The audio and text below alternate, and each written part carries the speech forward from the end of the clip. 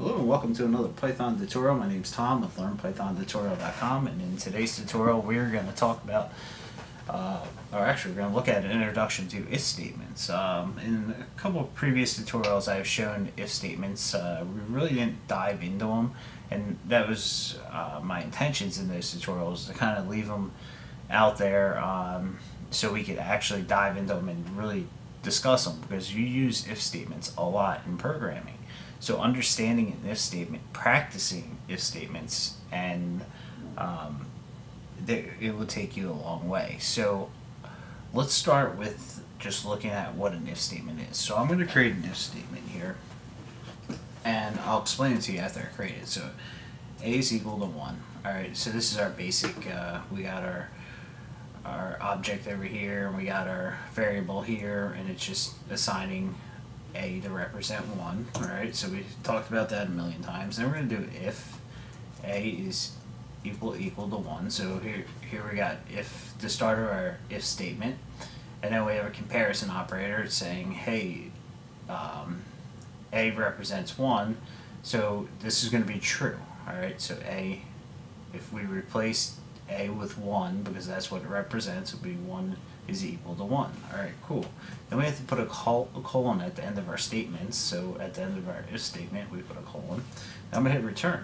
Now notice over here we get these 3 dots. Well, this is like, hey, you're still in your block of code.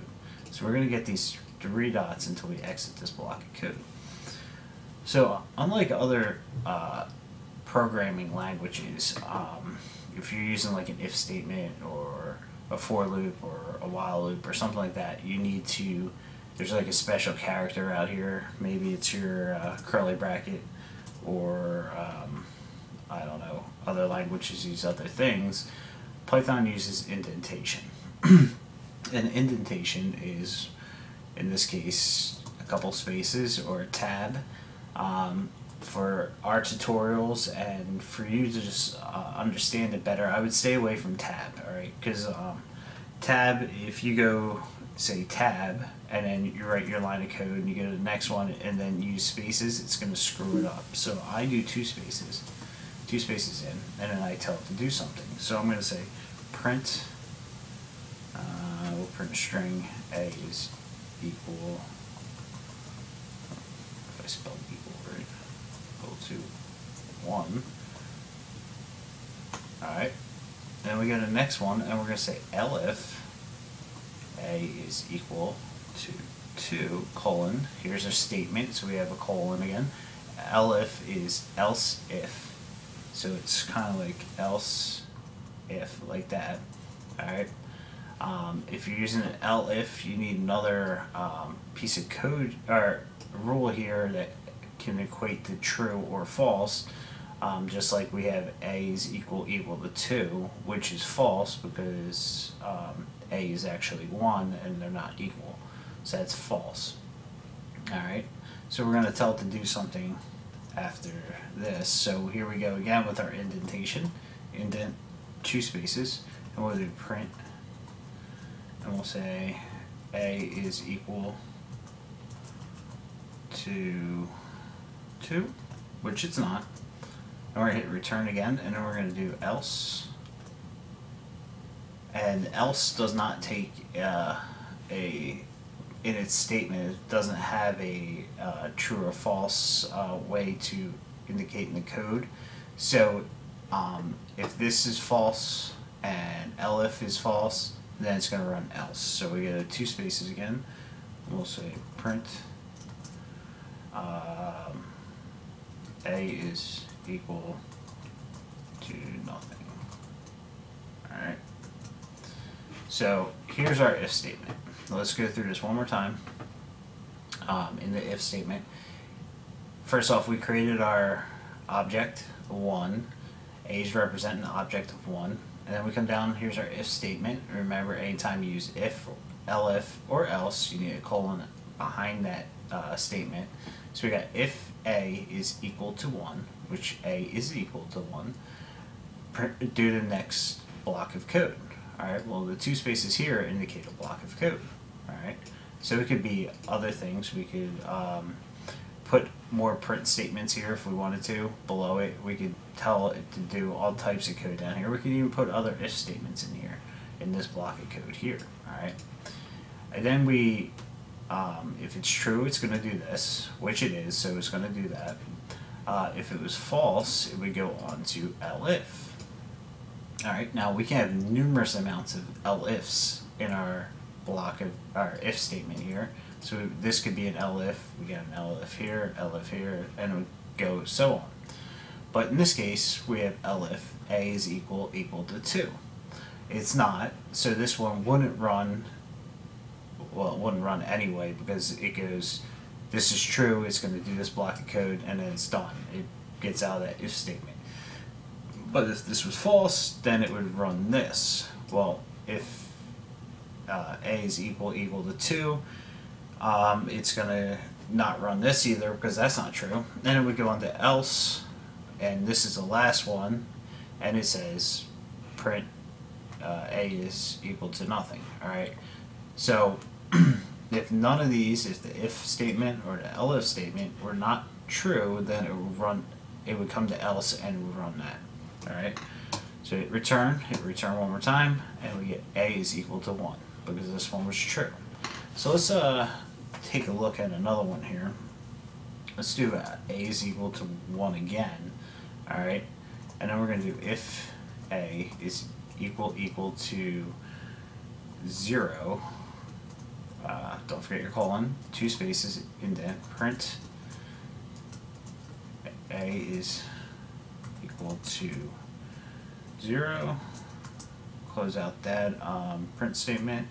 Then we're going to do elif a is equal to 1, colon, then we'll do print, oops, need 2 spaces, print a is equal to 1. And then we'll do another elif. A is equal to 2. And we go print A is equal to 2. Alright. And I'm not going to use an else statement here, and we'll talk about that in a second. So I hit return. I get a is equal to 1. So what happened here? Alright, so we created our object. A is representing that object, and that a is going to be 1. So if 1, so you can replace the a with 1 is equal to 0, run that block of code. Well, that's not true. This is not true. That's false. So it's going to go to the next one. So we go elif a, or 1, is equal to 1, run the next block of code. So it's going to run this, print a is equal to 1. So we got that one correct. So it didn't even run this block of code. And so what happens if we do another one? Alright, let's do a quick one here. If a is equal to 3, colon, do something, we're going to say print a. Alright. And we're going to do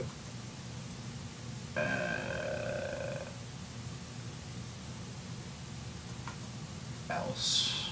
Just show you what an else does. I would do print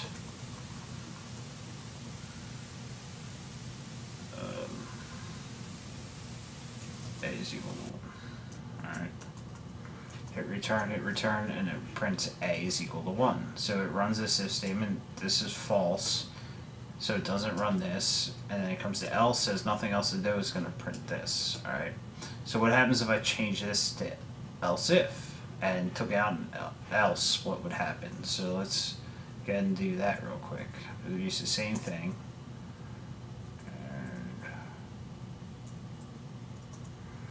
And then I'm going to do elif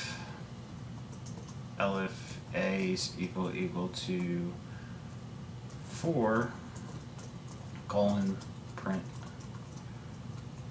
b. Alright. Hit return, nothing happens. No code is ran, printed, or anything. And the reason for that is because this is false, and then it goes to the next line to elif, this is false, so it doesn't do anything and it exits out of the if statement. Alright, so that's just the basics of an if statement in Python. We'll get into more intense overview of the if statements in the next tutorial, but I suggest that you bust this out, try it out. Also take notice of how it works in the terminal or your command prompt, whatever you're using.